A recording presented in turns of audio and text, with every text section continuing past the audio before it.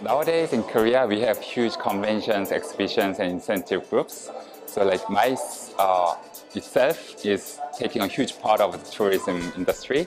So by having like paperless conventions or making incentive groups visiting Korean traditional market, we try to have sustainable MICE. Gyeonggi province and Suwon are the leading sustainable tourism province and cities. So in order to promote our policy and what we do to all of the world, we decided to host this conference. And in the long term, we believe this conference will impact the policymakers. Thank you. We have limited resource and cultural heritage.